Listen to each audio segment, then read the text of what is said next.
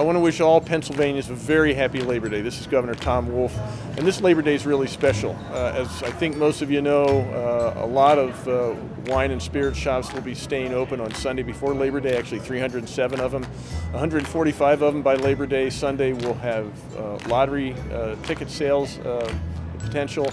And over 300 grocery stores and convenience stores will be selling wine and beer. So great weekend coming up, and there's a lot of opportunities for you to have a good time. Happy Labor Day.